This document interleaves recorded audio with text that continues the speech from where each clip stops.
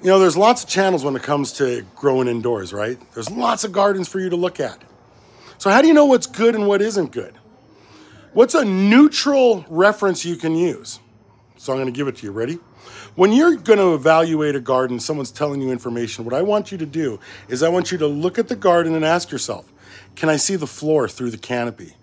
Can I see the buckets through the canopy? Is there more dirt than canopy? If I get down and I look through the canopy, can I see the back wall because there's no canopy? Are the legs longer than the canopy?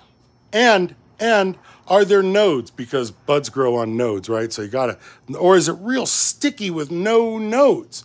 Those are all the things you wanna look at when it comes to judging a cannabis garden. Because a winning garden has a canopy so thick, you can't see the floor. You don't know how many plants it is. It's full of colas in every trellis hole.